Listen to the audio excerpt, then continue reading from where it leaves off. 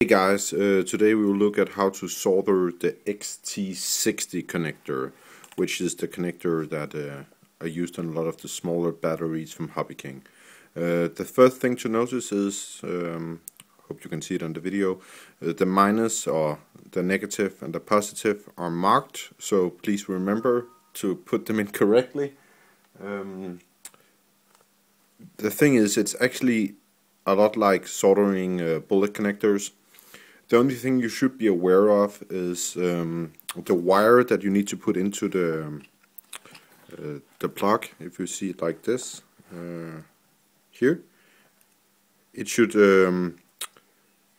go in directly. There's something wrong with this wire, but as you can see, it shouldn't be like this because then you'll have some exposed wire on the side. So make sure that you pre-tin the wire and the length is the right one, so it actually goes into the cup of the connector. Otherwise, fill the cup about half and do like the bullet connectors.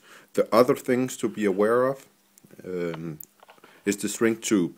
The thing is, there's actually a little incline in the connector, so make sure that you use a shrink tube that will actually go into this. That makes a much more strong connection.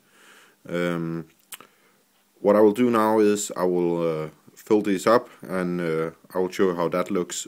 Just remember to put on the shrink tube before you put on the connector. But I'll show you in a little while how it looks. So simply just heat up it like on the bullet connector.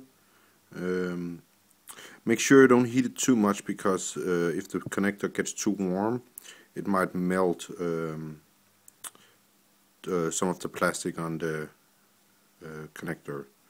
But about half. I'm a little lazy, so it's still connected on the helicopter.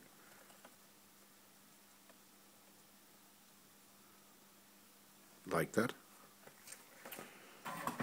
And I always wait for it to cool down before I try to put the shrink tube on, because otherwise it might actually be heated here and be impossible to push the last 5-10 millimeters. So when it's cooled down, as I just put my finger on it and didn't scream in pain, it's probably cooled down now. And simply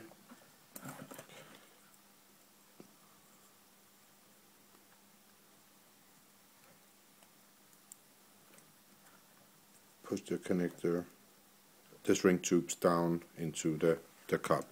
It will look like this, and then just simply heat it up. I would always, just for the aesthetics, choose a shrink tube with the right color, so red here and black here. But as I've told in other videos, I'm running low on shrink tube. I ordered some and it should be here soon. But this is basically how it's done. Very, very easily. So, hope you enjoyed this little video.